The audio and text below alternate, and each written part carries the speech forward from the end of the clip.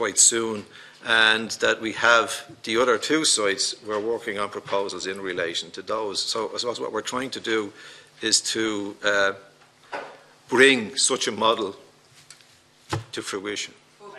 Hold it a second, please.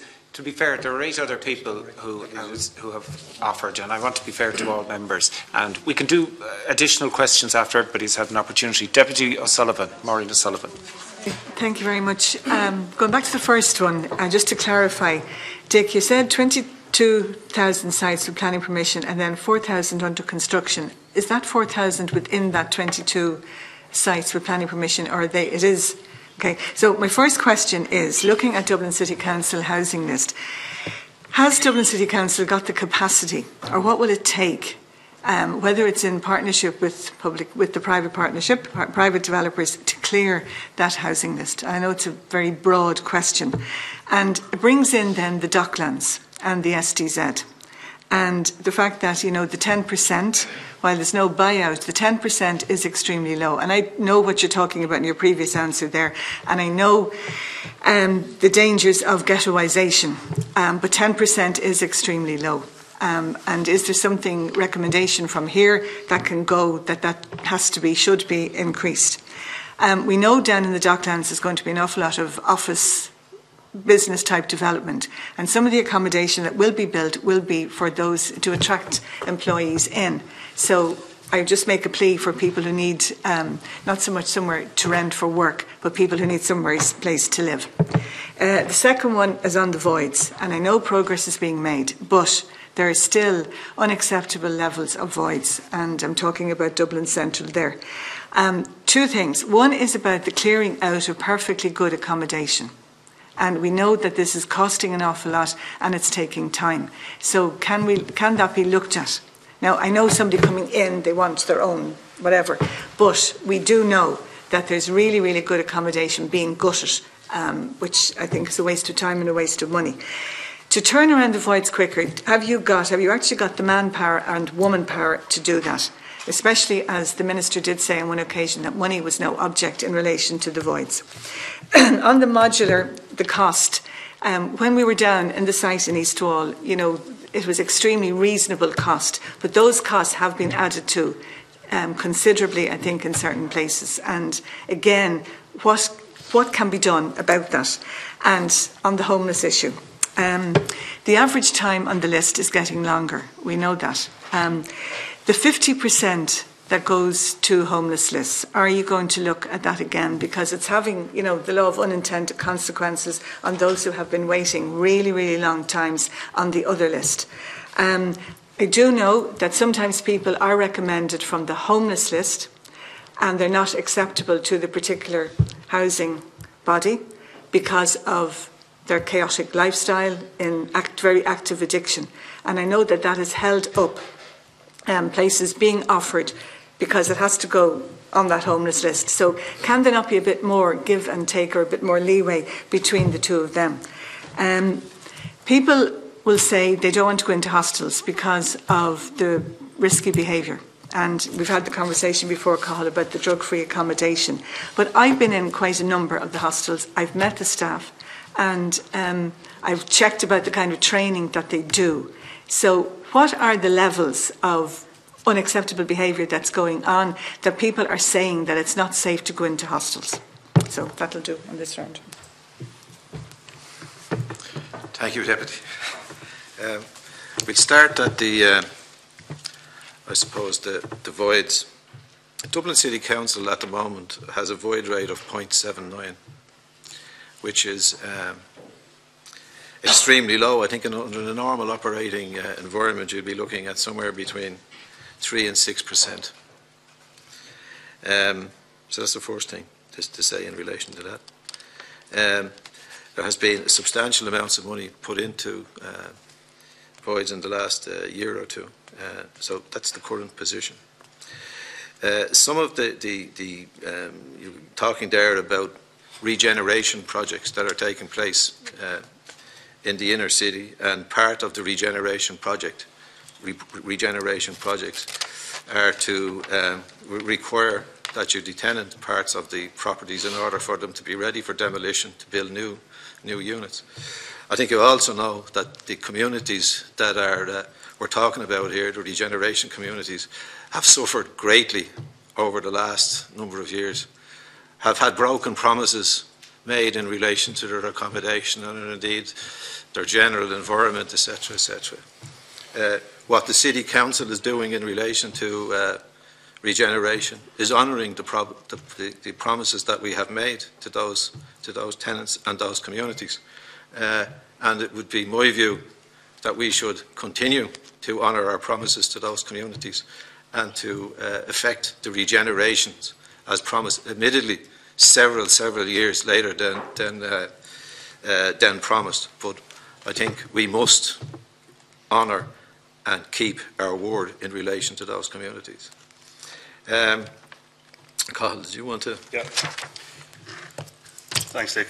Deputy, in relation to the allocations directive, so just for clarity, so the directive is a ministerial directive which is 50%, not just for homeless, but other vulnerable categories of households for Dublin region only. There are different numbers for other parts where the issue is acute. If you take last year, we have achieved 1,059 tenancies. In other words, 1,059 households moved out of homeless services last year. Record achievement for homeless and housing services over that year. 87% of that 1,059 came from local authorities and approved housing bodies. That says a couple of things. One is that the local authorities are literally pulling out the stops to see can they actually assist with the tumultuous challenge that we're facing on a day-to-day basis in terms of households staying in homeless services. It would be the view and the concern of the local authorities that whilst that directive certainly gave us the uplift that we needed because we were in a crisis, that maybe we're at that tipping point now where perhaps there is a concern that it may be inducing. I have to stress that the households that come to the local authorities for assistance are all low-income households.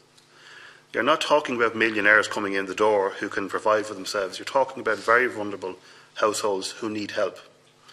So there's a balance to be struck, and we feel that perhaps we're at a tipping point now, given there are such constraints in terms of the availability of property, that perhaps we need to, for a period of time whilst we wait for supply, we may have to be asking people to look, we're not able to respond to you immediately.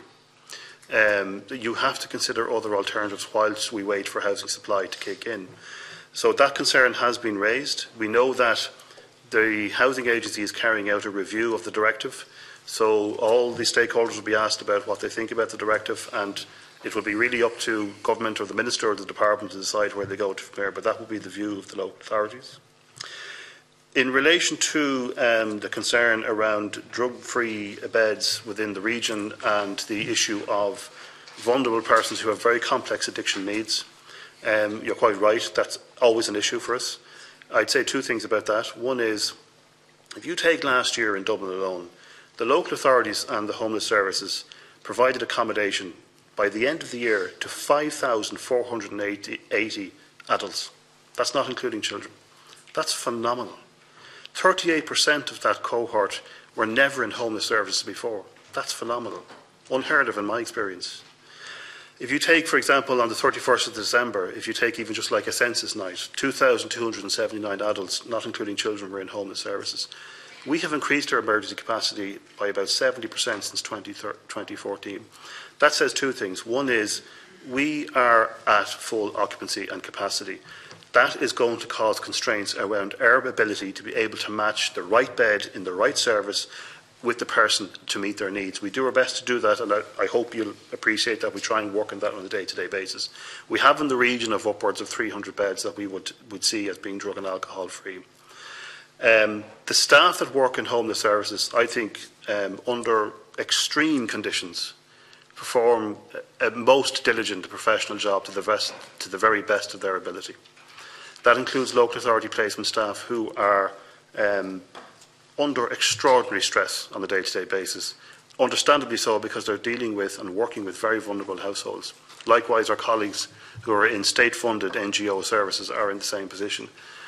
The qualification and the standards required to work in the sector, we do have a competency-based framework under our HR framework, where staff do have to have a basic level of accommodation. Most staff are trained in the area. We ourselves set up a unique, I think it's the first of its kind, with Dublin City University and the School of Mental Health Nursing and the Centre for Housing Research. We have a training programme in place for the last 2 or 3 years where the majority of our staff actually have to go through a training programme as key workers to be able to work with difficult circumstances. It is a condition of service level agreements that where you have antisocial behaviour, it is the responsibility of the services to deal with the antisocial behaviour and to have in place good neighbourhood policies so that if it's affecting the neighbourhood, that we do 2 things. One is either the person is transferred to an alternative facility to try and deal with the immediate issue, or there is some level of sanction involved. But our sanctions can only go so far because fundamentally it usually involves a person who is quite vulnerable because they're in a treatment programme and they may be quite vulnerable or experiencing a level of chaos on a particular day. But that's something that we try to work with and ameliorate on a day-to-day basis. Thank you. There was just a question there, I think, about the difference in cost between the units. Maybe I should explain that. In 2014, we go back to this famous 2014, when we mentioned the possibility of using modular stroke rapid build housing, there was outcry across the country. Everybody assumed that what we were talking about were school prefabs that we all remembered as being disastrous places that we spent some, if not all, of our youth in. I suppose in order to dispel some of those things, some of those views, we set up, with the industry in fairness, a demonstration project which was there, and at the time it was clearly spoken, it was there to contribute to the debate in relation to the use of modular stroke rapid build housing. 6 companies from the industry, which I am very grateful to, came forward and said, yeah, we'll go and we'll take part in your demonstration. So we set aside a site on which we set up the demonstration project in which to allow the general public, political people, everyone, to have a look at what might be possible in relation to modular housing or rapid build housing, and to dispel some of the what would you call it, fears, if you like, in relation to the old school prefab view. The government had a look at that, and in fairness to the Minister and indeed the Taoiseach and I think a lot of other politicians, they came out and they decided we're going to move forward with this. But we're going to move forward with this with a couple of stipulations, additional stipulations. One of those stipulations was that the lifespan had to be 60 years. I think the second stipulation that came out from that advice note, if you like, is that the units must comply with all building standards, all building standards. And the final thing in relation to the requirement, which is starting to slip from my mind at the minute, but the final requirement was that we couldn't use the name modular because there were other building technologies that could be brought to bear on the situation, which might be just as good as a modular build. So with that in mind, the tenders went out and we are where we are. Okay, thank you. Deputy Catherine Byrne. Thanks, thank you very much. And thank you very much for all the managers and their other partners with them here. Thank you for the presentation, and it was very informative. There's just a few questions, I suppose. Around the 2,542 houses still vacant, is that in the Dublin area, and how long will it be before they can be put back into use? And is there a cost, and do you have the money to do it?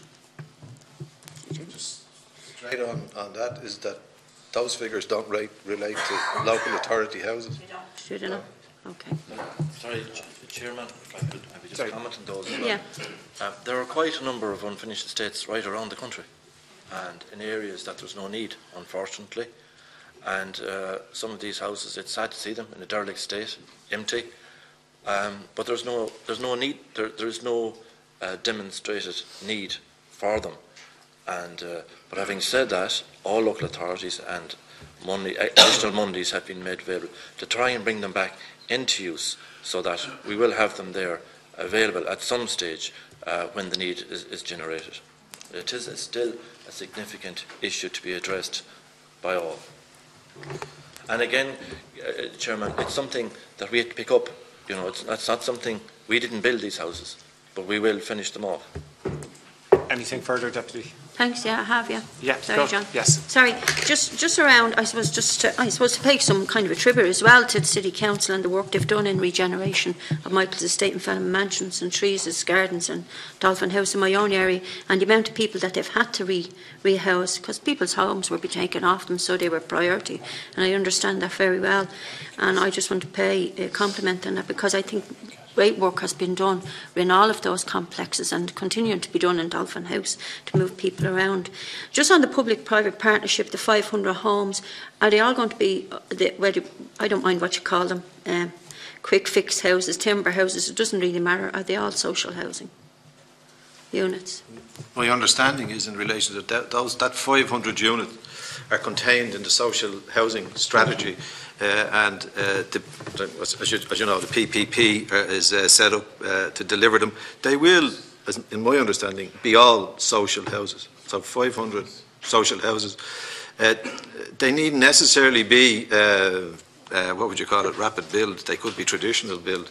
There is a process about to start or has started in relation to the procurement of those units. Thanks. Cathal, on the homeless one, just on the 5,811 homeless, how many of them are actually family units? I think you said there's a number of them adults and children. I can't remember the exact figures. They're here somewhere. But how many of them are actually family units? I think you said there was 5,811 and 1,800 of them are children and the others are adults, but actually many of them are actually family units, yeah. 3,900. Yeah, Debbie, yeah. Just to clarify, what I was giving was the end of year total amount of placements in 2015. Okay. So the local authorities placed 5,480 adults, individuals, okay? Okay. Now obviously there are family cohorts within that, okay? Yeah. But that's the total amount of individuals that were occupied in emergency bed throughout the year. Throughout okay? the year. So just to take it a step further, okay? So that's the total amount. So just keep in mind, lots of households come into homeless services and move on for different reasons, either into tenancies, back home, or into treatment. So it's very dynamic. There's a huge churn within homeless services. Now, if you take one night, let's say the 31st of December 2015, we had 2,279 adults in homeless services. If you take families, so if you just take the adults who are within that who are families and their child dependents, okay? So at the moment we have 790 families in emergency accommodation, and within that they have 1,616 child dependents. Now, the kind of accommodation that we're providing in order to avoid the need to sleep rough, okay, we don't want to be doing it, but we don't want families to be on streets, ranges between commercial hotel settings. So within that 700, sorry about all the stats here, but this is all available on homelessdublin.ie if anyone wants to see it. Of the 790, 581 of those families are in commercial hotel settings. And by the way, are getting support from homeless action teams with a view to trying to help families to move on. 209 of those families, so the remainder, are in what we call supported lodgings. In other words, they are supported temporary accommodation where we have staff on site. Okay? So that's how the figures break out. Just to Billy, something you said there, which City Council, I believe, in the past done very well, was build really nice senior citizen complex, and I know we have as well. And is there any plans at all within the councils to start building more senior citizens, because there are a lot of people who are living in houses that really basically don't suit their needs anymore and would be willing to move into smaller accommodation, particularly if it was well built. And I could name loads of complexes, but there's no need to, under some kind of financial contribution, because I think that was the way to go. And is there any further plans to do that? Because that would alleviate family homes then back into the market. And I'll just finish the questions, and then maybe you might slip back on the arrears. That the figures of the 5,221 people in arrears. Is there any idea of how much that approximately is? Is it thousands? Is it millions? And Cathal, is there a homeless bill? Can you give us some kind of a figure what you're spending at the moment? And just on the last one, I suppose for me, the cost of the voids and how much they're costing to put back into use, because that's a big issue with a lot of people. And just on the last thing, and I think Maureen raised it as well, just around the people who are on the housing list, and particularly people who have been on it for maybe 12 and 13 years, and the accommodation that they've been living in doesn't suit the size of their family now because their family have got older. Whatever chance will they now have of being housed, because they seem to be going further down the list rather than up the list because of all the other people coming onto the list. So if you can answer some of them, thanks. Yeah, just to come back, yes, absolutely. I'll speak for South Dublin. We are preparing a big proposal to come to the department with, and I suppose that emanates really from the shock of the number of people that are living alone in larger units when we have a family need. We're working on a brief on that at the moment. It's nothing new, as you say quite rightly, Deputy. There are already projects there already, good examples. And also Age Friendly Alliance have worked with Louth County Council, I think, on the Slitter programme and the Great Northern Haven. So there are good examples there that can be copied. Chairman, the issue of arrears, there's a significant, I don't have the exact figure, but we can get that for you, but it's a significant amount of money that's involved, obviously, with the arrears, and it's something that we're very conscious of as well. It's another cohort of potential issues coming down the line for us. The homelessness. Yep. Thanks. On expenditure, by the end of 2015, we had expended just over 70 million on homeless and housing support services. So just over 48 million of that came from the Central Exchequer, so that's the Section 10 funding that comes to the Dublin local authorities. The balance is made up between the contribution that is made from the local authorities. Okay, so just to be clear, that is expenditure that's related to the local authorities only. So obviously the health service expend, I think it's in the region of 15 million or thereabouts, yeah, for the care side. Okay. So a couple of other things I think to clarify. Often people make the assumption that's all spent on emergency, and substantial amount is, well over 40%, is spent on emergency between hotels, between supported accommodation and the private emergency accommodation settings that we have. But just to give you an example of what we spend in other areas, because this is often missed, if you take that expenditure, we spend 4.5 million on tenancy sustainment and resettlement services.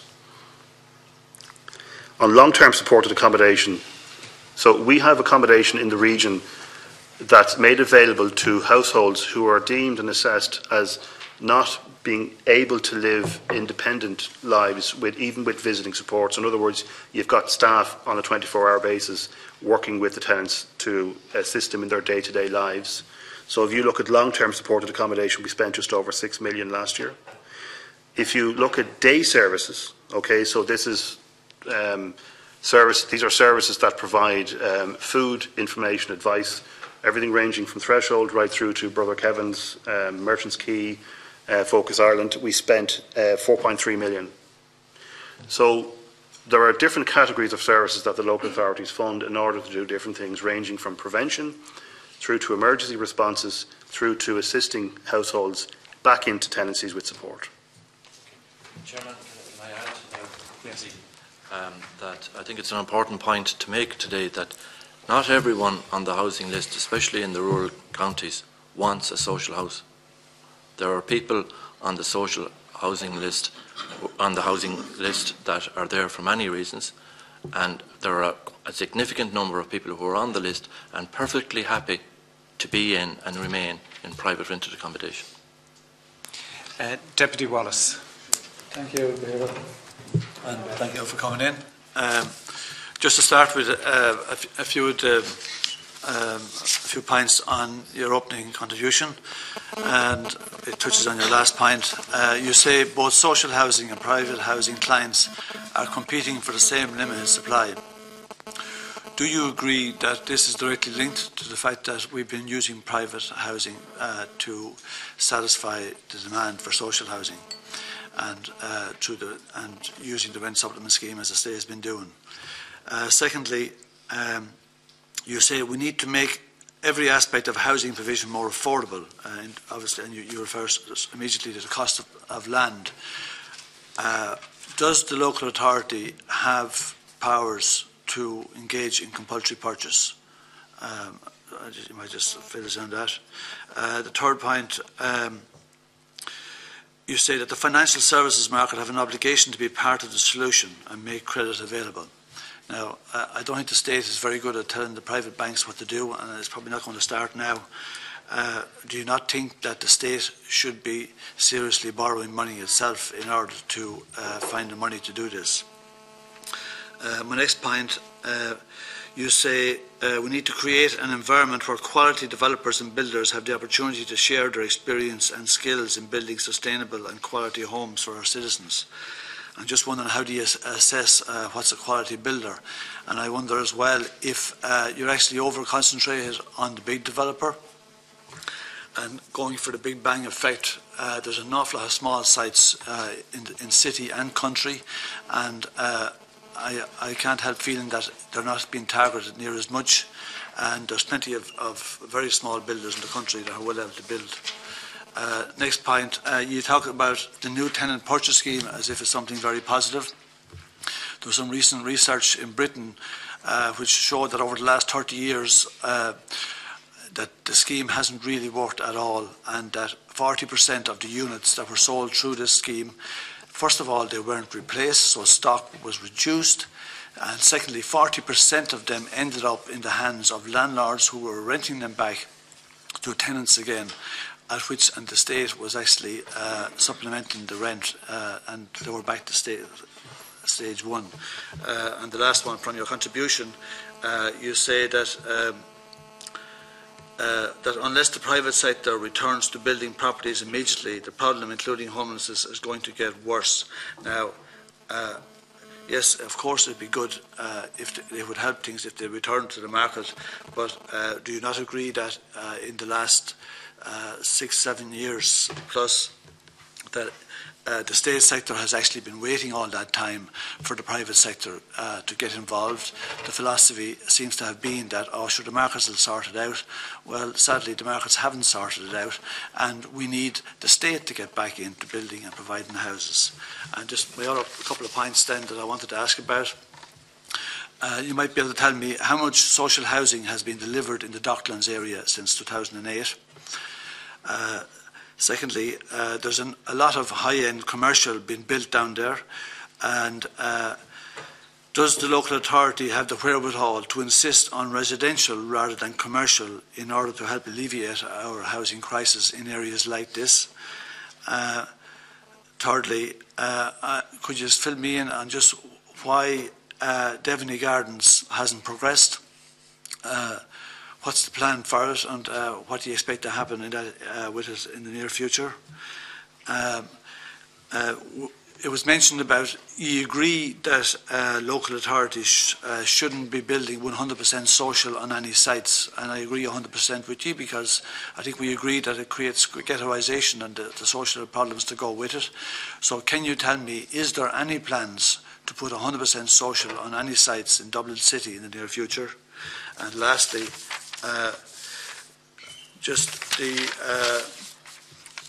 we were talking earlier about procurement challenges, and I'm fairly well aware of how long it takes to make all this happen. I did a bit of building in my time, and I know plenty of the challenges involved, but I'd like you to tell me, do you think the local authorities are understaffed?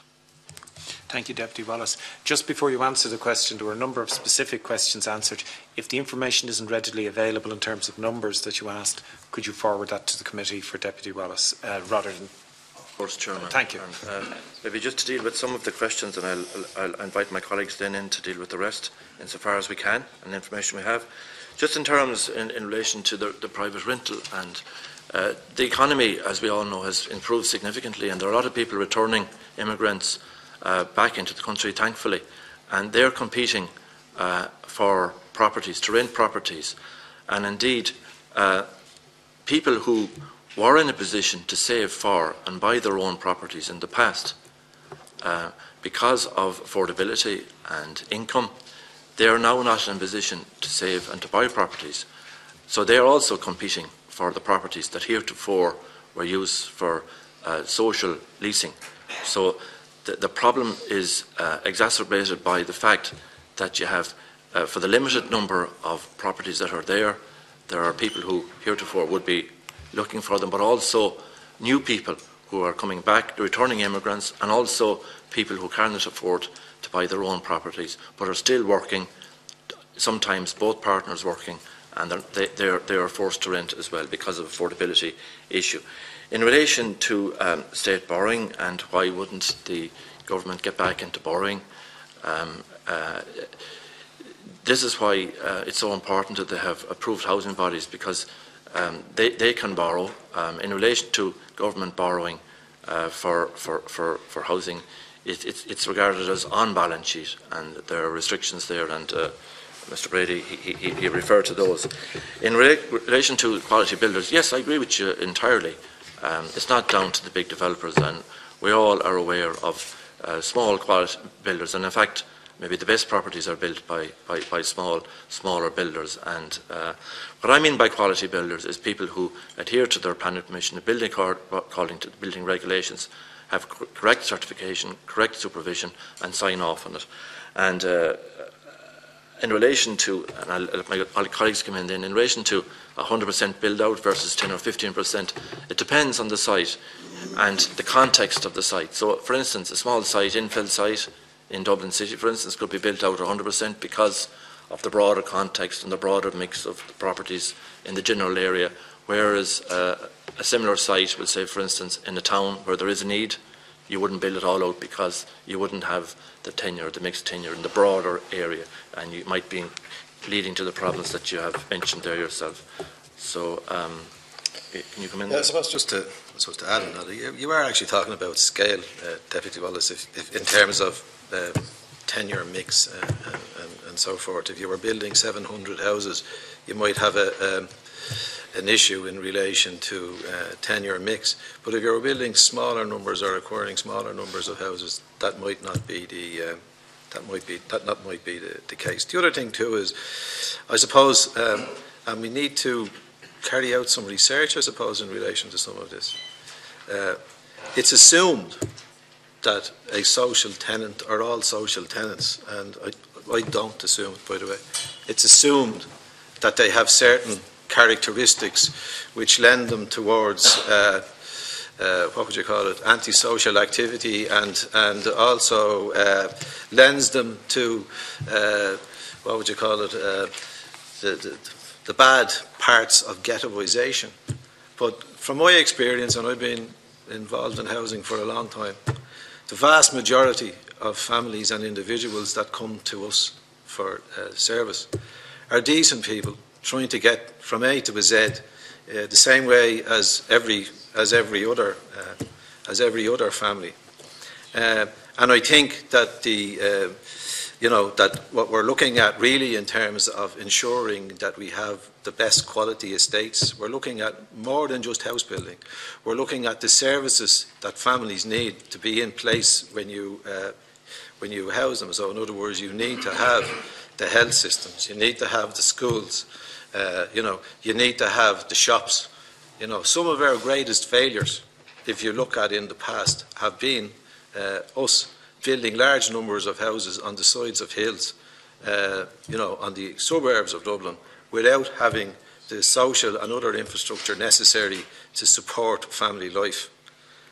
So the question of ghettoisation is a bigger one than simply a question of numbers, and it needs to be looked at in that way. In relation to O'Devney Gardens, I mentioned to you earlier that we had 3 possibilities or 3 sites that we were looking at in terms of bringing forward with innovative ideas in order to have them developed in the way that I spoke, that would have social units, that will have purchase units, and that will have, I hope we get to the stage that we can carry out the necessary work in relation to affordable renting, because I believe there's a sector of our population out there that are suffering at the moment because they don't have choices in that particular area. So we will be bringing those proposals forward to our council in relation to that, and we will be bringing them sort of within the next month or so. They're being worked on at the moment. Do you ask specific questions in relation to Docklands? The numbers I don't have. Forward them to the Secretariat and we'll pass them out directly. My last question about being understaffed. Again, sorry, do you want to? Yeah. We came from a position where we stopped building some years ago, and we were leasing properties and buying the properties that were built for us. And all of the housing units across the country were they were shrunk in terms of the number of people that were there. Last year, all local authorities that wanted additional staff were allowed to have additional staff. And it is my belief that at this point in time, we have sufficient resources. But as we gear up to meet the demand of the private sector, to plan with them, to coordinate them, to help them, and other stakeholders, we may need and probably will need additional resources. But at this point in time, I'm satisfied that resources is not an inhibitor to the delivery of housing units and social housing units at this very point in time. Thank you. Deputy Function. To answer. Sorry, just remind him of 2 questions I didn't answer. I'm not inventing new ones. The one about compulsory purchase, whether you had that power, and also about the Docklands. There's obviously some of the foreign investment funds have obviously bought a lot of land down there, and they're eager to put a high-end office as Arnama. Do you have the right, the wherewithal to actually insist on more residential if they come looking for a high-end office? Just in relation to the Chairman, in relation to the lands, we have sufficient lands at the moment to build out. So the availability of land is not an immediate problem. And in relation to using our CPO powers, we don't need to exercise them at this point in time. The Docklands issue. I suppose the Docklands issue, Docklands has an SDZ, so it has a full planning scheme in relation to its development, and it would be developed in accordance with the planning scheme and in accordance with the planning permission. So if proposals come in that are in accordance with the planning scheme, I assume that they will get permission. Now that I assume that will be the position in relation to Docklands. Thank you. Is Mr. Cummins saying there's enough land in all the local authorities for housing, or were you referring just to the Docklands? Can you clarify that? You said we've enough to build out. I wasn't referring to the Docklands. Because that is blatantly not the case in Fingal, for example. Deputy Coppinger, we can come back to you in a moment. Well, it's just a very important statement. We can come back to you. I want the other people who have, to be fair, offered to make contributions. I want to afford them an opportunity. Deputy Function, you're next. Then Deputy Function, Deputy Butler, Deputy Ryan, and then. Thanks, Chair.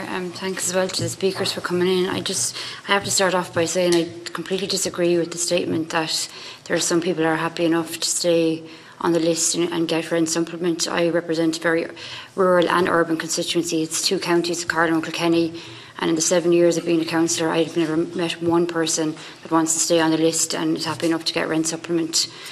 I just want to make that point. The questions I have, a lot of them have been addressed, but particularly seeing as the point was made that there's sufficient resources, I'm just wondering about delays, and I'm not just talking about in relation to building social housing.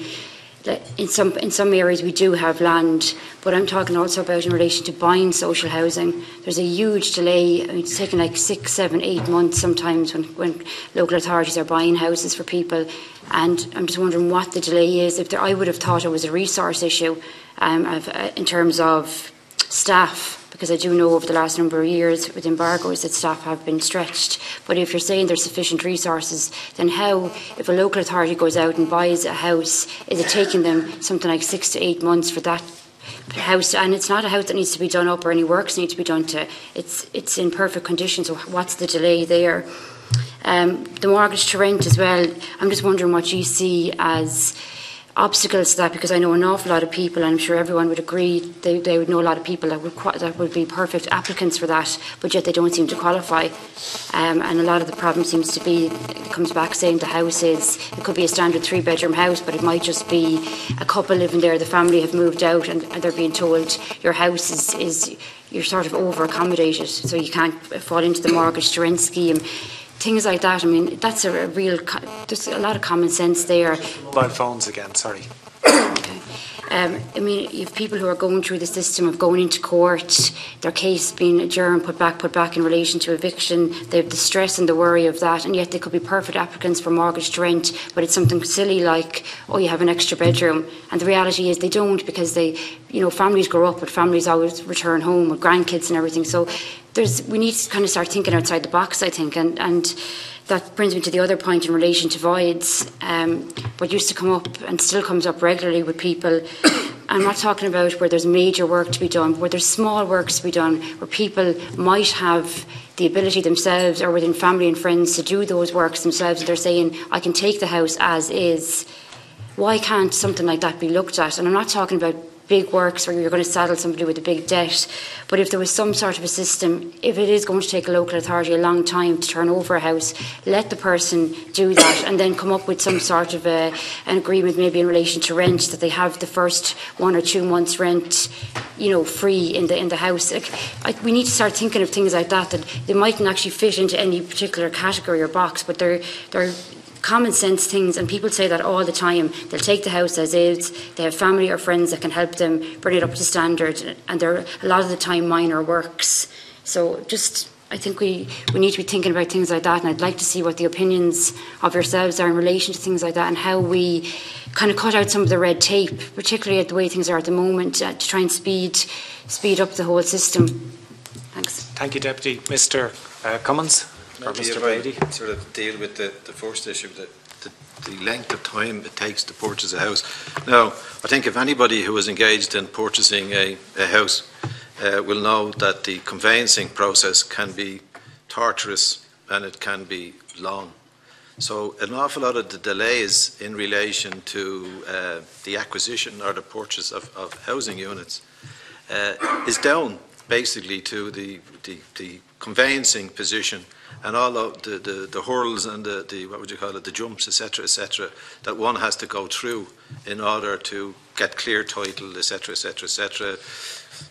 exchanging contracts and everything else. So a good deal of the delay is down to, as I say, the conveyancing process. And I think anybody who bought a house will know that it can be a difficult and trying time.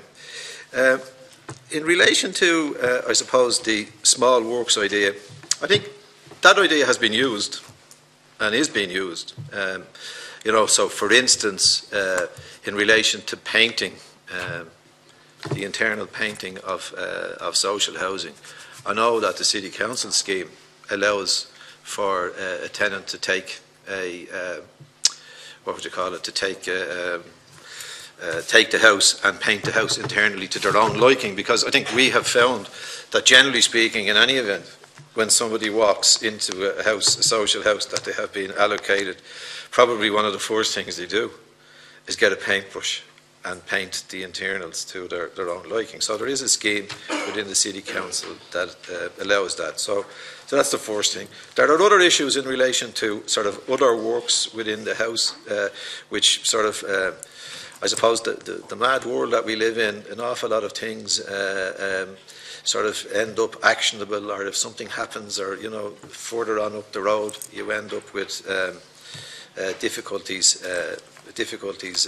there. So there are works that can be done, there are works that should be done, and interestingly, in relation to some of this, some people do not want to avail of the possibility of getting an allowance to paint their own house. But as I say, it's there, and I think there are other things we could be doing, like what you say, as I say, common sense things that can push things. Just the mortgage rent, Chairman.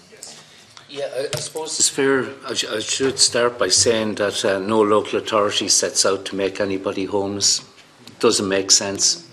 It's about people keeping people in their homes. When you talk about mortgage to rent, there are two schemes. There's the general mortgage to rent one, which are dealing with financial institutions, and can be difficult with many of those financial institutions to engage with them. Certainly, it's a difficult process. I think it should be. There are options to simplify it somewhat and streamline it a bit more. And equally for the local authority mortgage to rent, that's the local authority loans. You know, there could be some work done on those on that system. But remember, on the LA MTR, and certainly it's our experience, my experience, that it's voluntary. And very often people don't take that option because it is effectively, you know, giving up home ownership to rent instead. But certainly there can be some work done on the processes themselves to make it, simplify them. Mr. Coleman. Deputy Butler. I would also like to thank the members of the County and City Management for being here today. I feel it was very informative. Obviously, a huge amount of the time has been given over to discussing issues in Dublin, and I have no problem with that because it's where the need is greatest. And I was just wondering, have you looked at, say, families that have the greatest need in Dublin?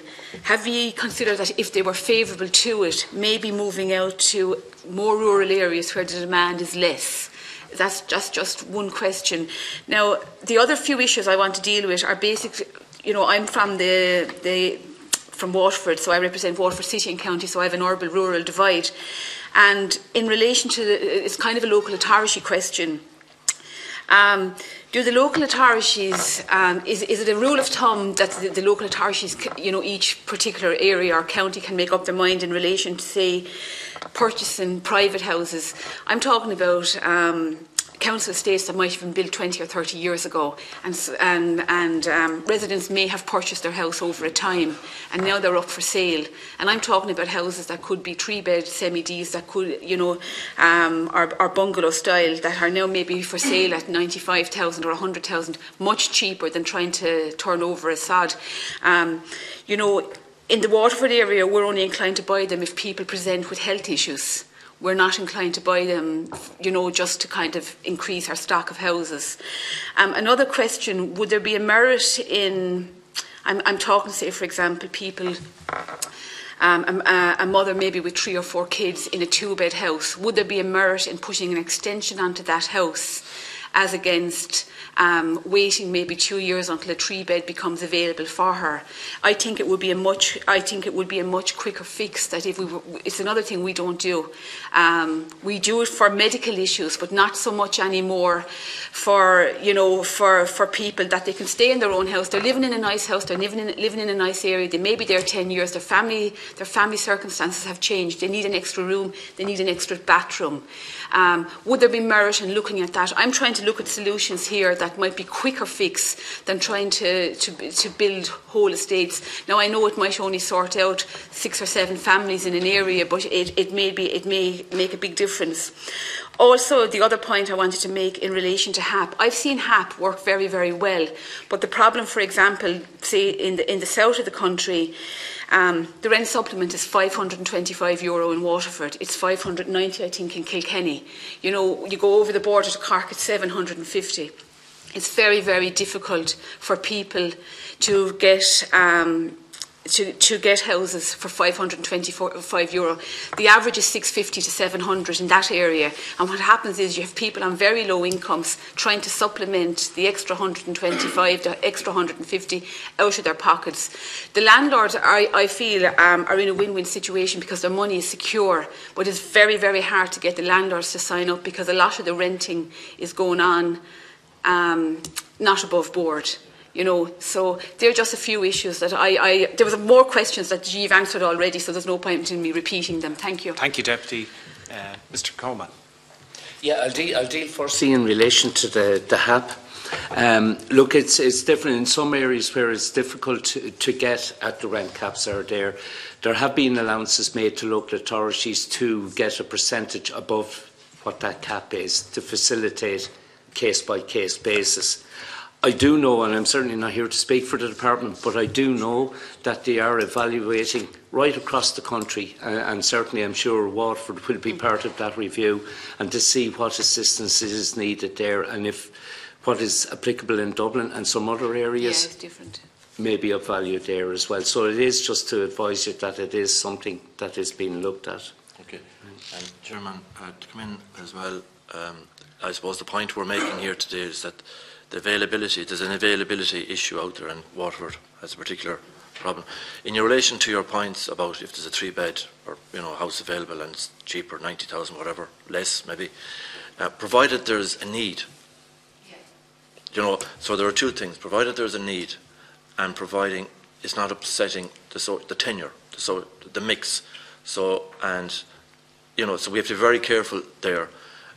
But there is a mechanism, and the department are quite willing to support us in that if there are properties that are good value and there is a need and the tenure of mix is correct. In relation to the very valid point you made about maybe building on, that's a very good point, and there is an anomaly there, and we're working on that, because if there's a medical issue, so we're aware of that, and so we're looking into that at the moment. And thanks for that. Yeah. Deputy Ryan. Thanks, Chair. In relation to the new streamlined process you refer to in terms of delivering social housing units, 15 units, less than 2 million, can you kind of expand on that and tell us what that's delivering and the potential of it? The public-private situation delivering 500 houses, what's the lead time on that? And are there any more in the pipeline? In terms of the homeless units, kind of putting people in hotels and guest houses, etc. Is there any flexibility there for people in that situation to find kind of solutions for themselves? For example, somebody becomes homeless in Rush and there's a proposal to put them in a hotel up at the airport. Like, it would seem that it would, if they could find something local, it would be more satisfactory for those people. You outlined also in your paper the legislative policy development, which kind of is a context for a lot of what you had to say. But look, in terms of your delivery of units, etc., is there any legislative barrier, there that's preventing you from delivering, or is there anything you would do tomorrow by way of legislation which would help you do your job better? In terms of Fingal, Mr. Brady would know Fingal from all, but there used to be a scheme in place there where the local authority would provide service sites to people, to young couples there who would be anxious to build their own houses and could do so if they got a reasonable site. Is there any legislation required for you to do that, or is that something you could roll out yourselves? And finally, in relation to your commentary in relation to the threshold community welfare officer, the flexibility around that in terms of increasing rent supplement or HAP to reflect market conditions. It's my experience in Fingal that is working very much on a case-by-case basis. But a lot of people I talk to, around the housing, the bodies and that would say, look, it's not generally working across Dublin. So what's your sense of that? I mean, if it's not working, if it's working in some parts of Fingal, why is it not working elsewhere? Now, I'm not referring to areas where there might be a receiver, but in a normal situation. And given, that it might be working on a case-by-case basis, is there justification for increasing the rent caps across the board, in your view? Can I come in there? I suppose it's a question that we deal with on a continuous basis, and I suppose one of the points that I made in the presentation there, that when I said that caution is needed in helping owners with mortgage repayments or renters with rent, and because it's such a tight supply and demand market at the moment, if we interfere in the market, we'll make it worse, and we'll drive up rents across the country, and we'll actually make it worse. So we wouldn't be in favour of a broad increase for that reason, because it would make it worse for a broader reach of people. And again, the landlords, and they would be the winners, and the potential tenants would be the losers. And there is a targeted approach, and it has success, but it's specifically targeted, and Cathal might come in on that later on. It's specifically targeted where people are in danger of becoming homeless. And that was the primary reason it was introduced, and has worked very successfully. In terms of legislative what interventions that might be made, one of the problems that we have as local authorities is that, and again, with all due respect to all the tenants of evidence, they work as we do to the legislation that's there. But it's very frustrating for us as a local authority and housing authorities that when we make a house available to someone, or they say we don't want it there because it's not where we want it. And the whole area of choice, one would imagine that if people in their need to have a house and a home would take a house and a home anywhere within reason, but certainly within the county. And that's a huge issue in terms of refusal after refusal. And one of the reasons that sometimes it's so long to rent a property, to let a property, is you go through the process, and then it's, oh, we don't want it. And you have to go through it all again, and this constant refusal. It's a huge problem for us. So, and indeed, as people have, some of the members here today have said, why would it not be the case that someone, if there wasn't a house available in Dublin, that they might come down to Roscommon? But again, easier said than done, and there are very complex reasons why they don't do that. So, but there is certainly something that might be done in terms of the choice, as people, to limiting the choices, maybe to the county, rather than have, in some instances, in Galway, I know when I worked there, there was people had a multiplicity of choices, and that didn't help things. So maybe, Cathal, you might come back in terms of the homeless. I suppose before Cathal comes in there, you've asked questions in essence about small builders and serviced sites. You know quite well that works extremely well and it has done in the past in relation to providing accommodation for a certain cohort of the population. It never delivered sort of major numbers, but it delivered fairly significant projects in, well, Donabate would be one that would be, I'm sure you would know about. So it delivered significant projects for particular areas. I don't believe that there's any great barrier to us moving in those directions again, and that maybe some small builders, stroke service sites, stroke local cooperative type developments might be facilitated in some of the other plans that we have for housing. But it has worked well in the past, and it has been extremely beneficial for certain communities.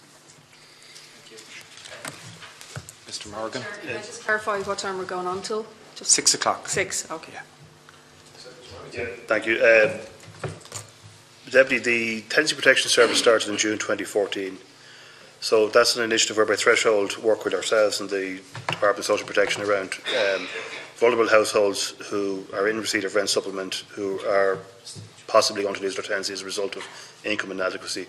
So they have had, since June 2014, 7,500 direct contacts from tenants within the private rental sector. Out of that 7,500, they have deemed, this is Threshold, not us, have deemed that approximately 3,700 were at immediate risk of losing their tenancies. And within that number, since this scheme began, 1,600 have had the uplifts. Only it's important why I'm raising this. 22 out of the 7,500 came into homeless services. That's 22 households out of that number. We would make a couple of points in relation to this particular scheme. We do think, and Threshold would say this, that we probably need to keep doing more of the awareness raising campaign piece, because often it can just be too late again the household reaches us. In other words, quite often there is a receivership problem. Often there is a legal reason which allows the tenancy to be relinquished, unfortunately. So there's nothing that can be done. And then we have to move in with an emergency intervention.